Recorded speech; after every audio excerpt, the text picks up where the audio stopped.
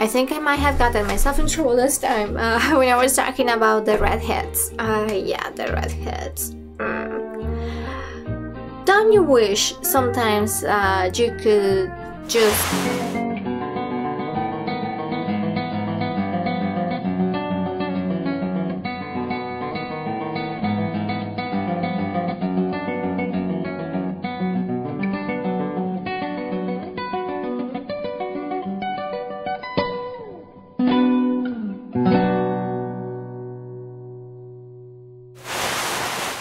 Don't you wish sometimes that you could stop time or go back in time and say things the way you meant them, not the way you actually said them?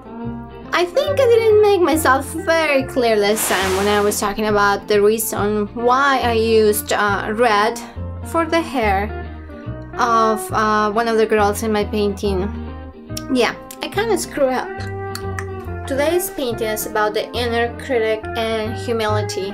Well, first of all, I have nothing against redheads. Do I? And I will prove it to you later, but later. Oh, excuse me. Too much chicken wings today. Somebody told me, Val, you're like a pig. You eat so much. And I say, yeah, I know. But I've been told that I eat like a horse. And yeah, but I'm trying to get into shape.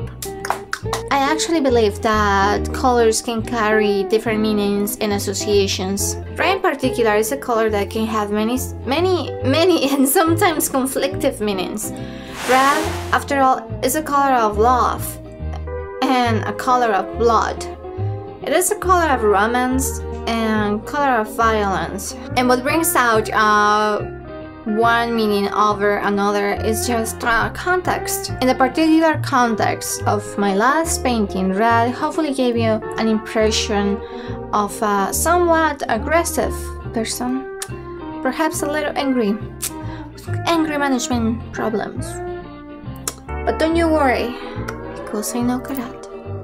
I don't know karate, I know taekwondo. A little bit, because I used to practice. Do you want me to show you? I think the basic position and then and it was oh, I just missed it. Ouch. I think I just pulled something.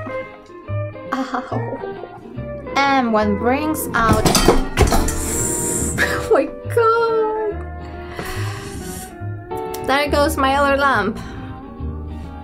Out of the 5 I had only 4 because one I broke and now I have 3. I'm trying to fix my light. Meanwhile, let me tell you that my chair got broken and I fixed it because I'm a handy girl, I think I am, but then turns out I'm not because I tried to fix my chair and I put crazy glue and stuff and duct tape and I tried to use it and I fell right like this. Why are you making noises? Talking to my lamp. But I never meant to generalize that all red hairs are like that. That would be pretty funny considering that I used to dye my hair a lot in red. Yeah, many times, and I even had this magenta shade like a couple times. Once purple, but that was not good. Guys, I feel like they were afraid of me. Like I was a vampire. And you know what? Maybe it's time to do it again. Not the purple hair, but maybe the reddish hair. You know what? I'll be right back. I'm gonna go and get me some makeover. Well, I'm back and I hope you like my makeover and... Hey, what did you say? Of course not. I'll be right back. I will show you the real one.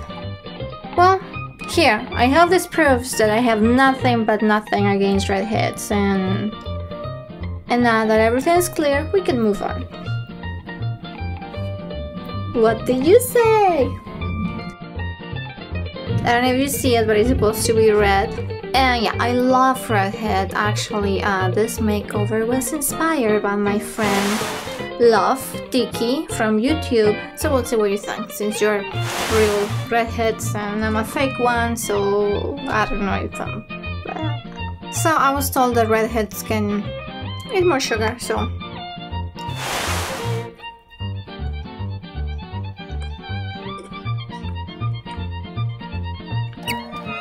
I love you.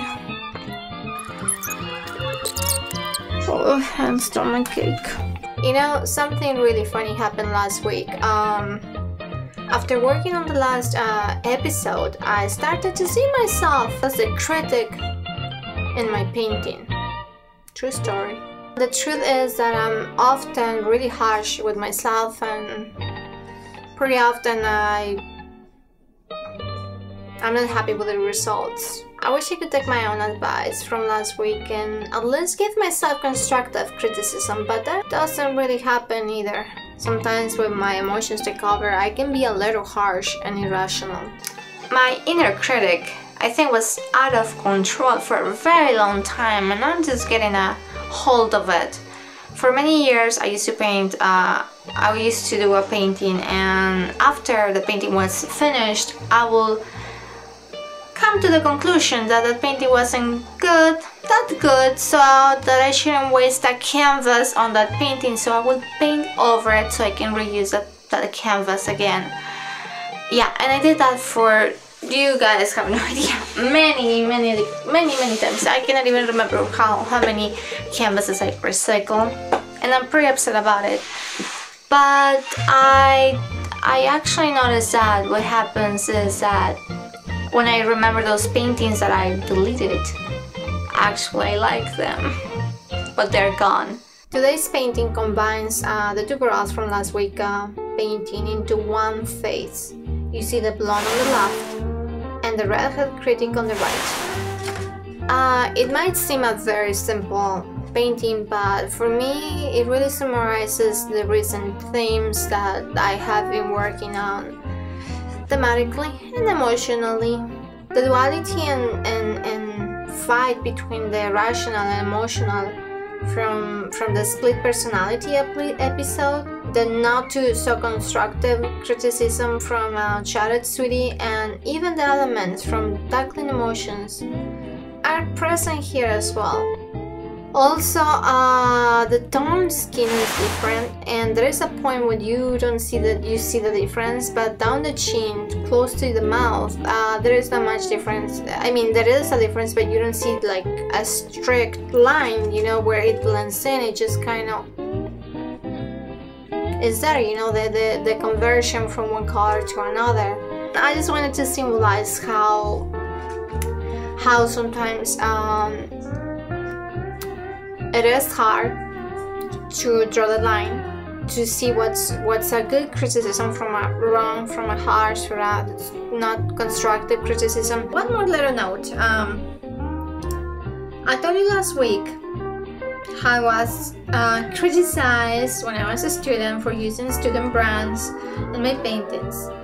I still believe that the brand you use doesn't matter when it comes to showing your painting skills and talents, but it does, unfortunately, have an impact on how long the painting will perceive its vibrant colors and other aspects. So I do believe that investing in good quality things is good if you can, and you know, and I'm selling paintings, so I'm trying to invest as much as possible in good canvases, good brushes, you know, and things that I think are better, but because I can, not because that affects how my work looks like. So I hope you enjoyed this episode, and I will see you next week.